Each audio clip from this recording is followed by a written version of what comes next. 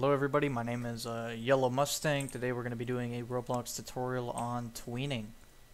Tweening could be used for many different purposes, GUI manipulation, object manipulation, color changing, you name it. Tweening the service will be there to back you up. So let's look at the wiki here on Tweening service. So Tweening service create. So here's all the different variables that can be changed with tweening. It's basically anything you need to be changed, it can change. So vector 3, C frame, huge. UDIM2 for GUI, you can use it.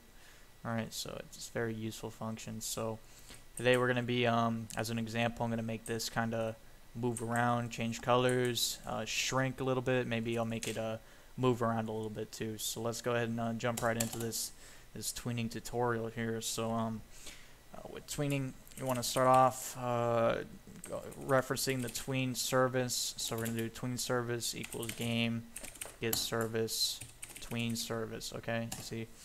So we're going to be calling the game to get the Tween service there, and then we need our actual info for the tween. So we're going to go info, and then we're going to create TweenInfo,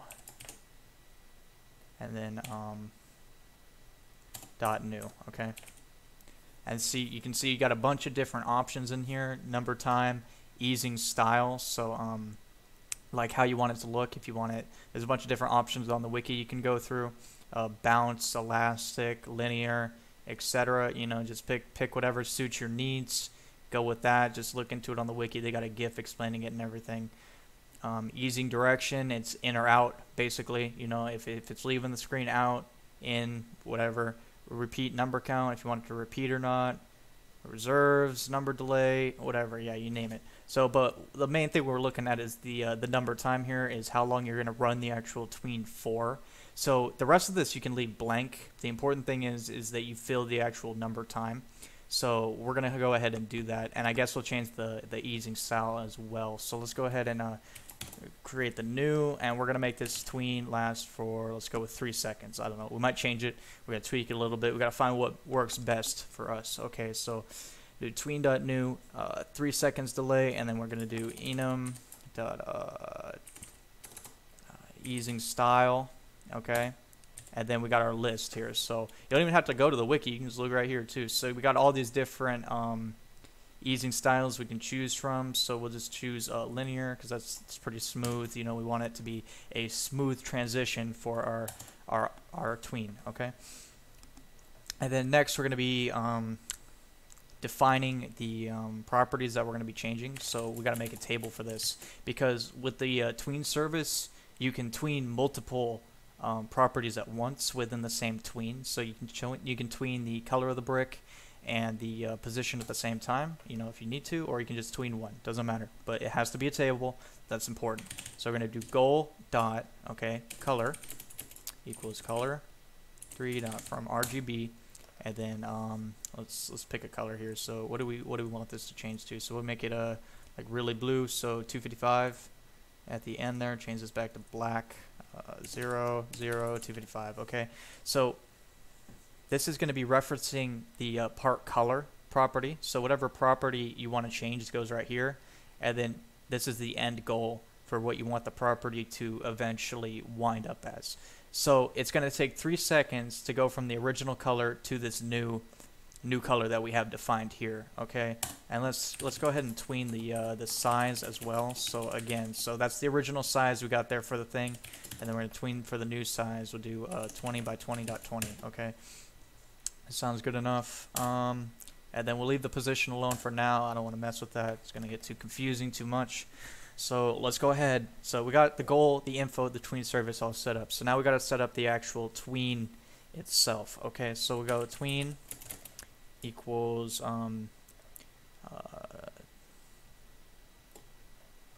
tween service. Let's see, tween service dot new. Create. Okay, right. Okay, so here's the syntax for it. So we go instance, which is our part or whatever you want to tween. It can be the lighting, it can be a GUI, it can be a part, whatever you want. Just make sure it's in this front position here.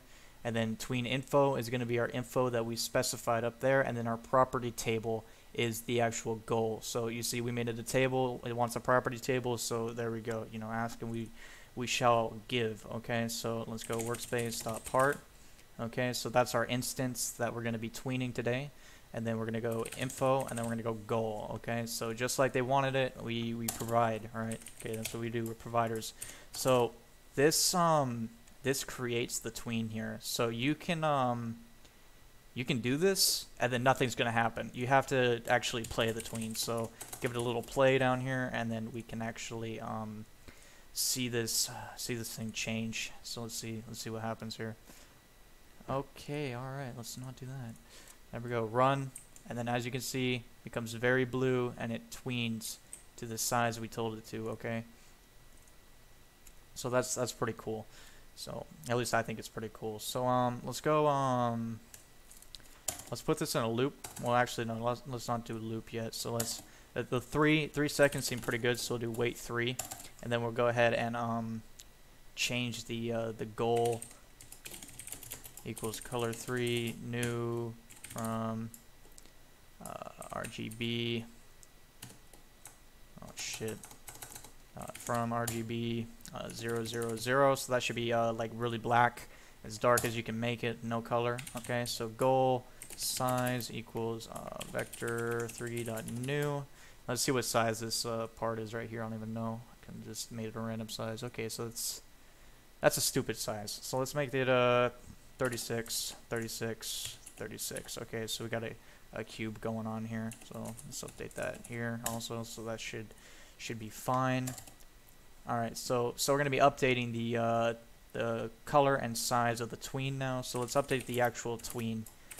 So service create workspace.Part info.goal. Okay, so we're going to be using the same info and instance. It's going to be the same, right? So the only thing we're changing is the goal, because we want it to go back to its original state after it's done running the other tween. So 3 seconds this tween is going to be running through, so exactly 3 seconds this is going to start running down here. Okay, so you should notice with tweens, when you're calling the TweenService, it doesn't delay your script at all. It runs on a separate string, so it's not going to affect your code here. It's just going to keep running down the list. So if you're going to want to wait, you got to add a wait here, okay, because it's not going to wait.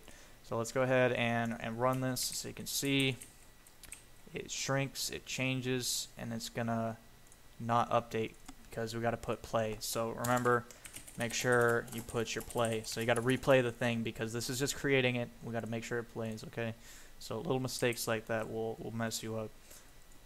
Okay, and then as you can see, it becomes large again, and it goes back to very black. That is a very intimidating giant black cube we have here. Okay, so that's pretty cool and dandy, right? So let's go ahead and put this in a loop here. So let's do while wait 3. Okay, do.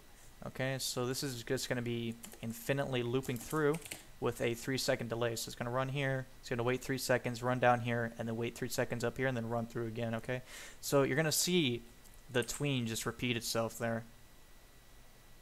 Okay, all right, I worried there for a second.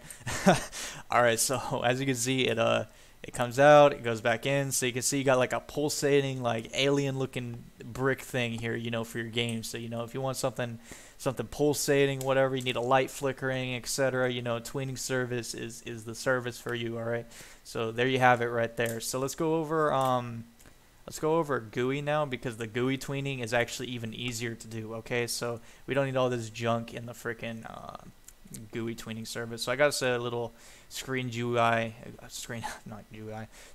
set up here. So I got a little cube here. All right, so let's go ahead and create a local script. So yeah, remember, if you're going to be using anything with GUIs, you should be using a local script, because this is going to be replicated inside of the player, and the player will be, you know, messing in with it on the client side. Okay, so make sure you keep your client side and your server side separated. So we're gonna use a local script for this. So enough of that. So let's create a variable here. So we're gonna do frame equals script.parent.frame. Okay, and then we're gonna do frame tween position, or tween, let's just do tween position for now. So you can see we got 3 different types of tweens in here. We've got tween position, tween size and position, and just tween size. Oh man, tween size and position, right? So all of these, it's pretty self-explanatory how it works. Each one does exactly what it says it does. So right now we just want it to move, right? So let's go ahead and look at the syntax here of what we're working with here. So we got the end position, right, as the first thing we need to insert here in the syntax. So we got that. We got the easing direction, which is going to be in or out. Pretty simple. The easing style, I'm going to go over that in a minute. It's going to be a bunch of different kinds of styles we can choose from. You saw that in the other one, but we'll just reiterate over the list. Number time, how long you want the tween to actually last for. Override, right? Override is if another tween command tries to reference this, or if this tween, okay, let me break this down a little better here. So if this object's already moving from another tween, then this override, if it's true, is going to cancel that other tween, and this one will start playing. Okay, if it's false, then this isn't going to play if something else is already tweening this GUI here. Okay, so let's go ahead and start typing this out here. So I'm going to do the position, and we'll just make it move to the bottom corner of the screen here. We're going to do out because it's moving away. So you can use strings like that if you remember them. Usually people like to use enums because enums are much better. So easing style, and then not style, we want direction here. Easing direction. Okay, we got in, out, in, out, whatever. Okay, but we want out. Okay, so we got out, and then we need the style. So Enum.EasingStyle, and then we got, oh my god, we got every option here in the whole world. Okay, we got back, bounce, elastic, linear, quad, quint, sine. All of these got different functions. There's a pretty useful GIF on the wiki I recommend checking out if you're actually interested in tweaking this to perfection. We'll use bounce. I've used bounce in the past. It's pretty sick. I'll show you what bounce does today. Okay, so we're gonna define how long this lasts for. We're gonna do 2 seconds. All right, sure, why not? And true. So if we're gonna make the interrupt true. So if this is already tweening, we'll just interrupt it with this. Okay, so let's see.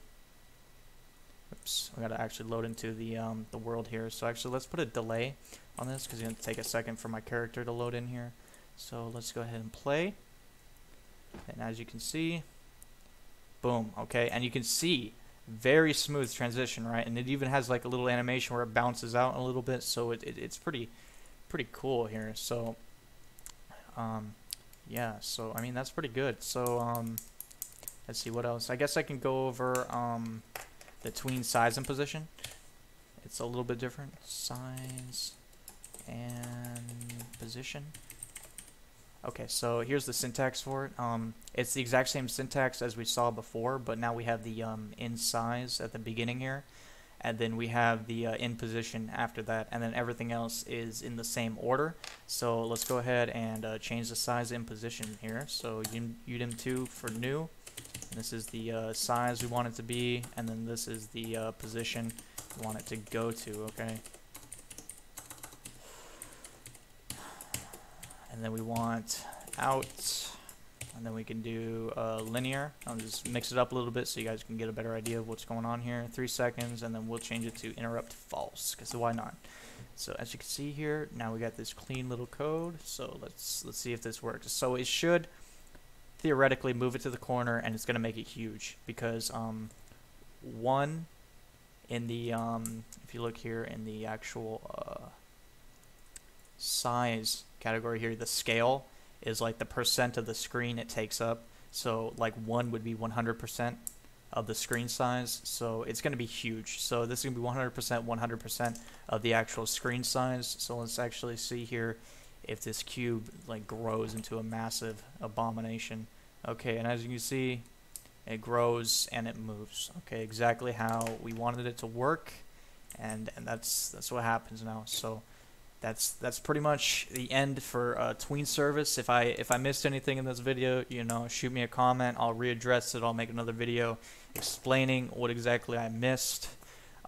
Make sure you guys like the video, you know, and check out my channel for more of these. I got a bunch of these coming up. I got more planned. So thank you guys for watching, and I'll see you next time.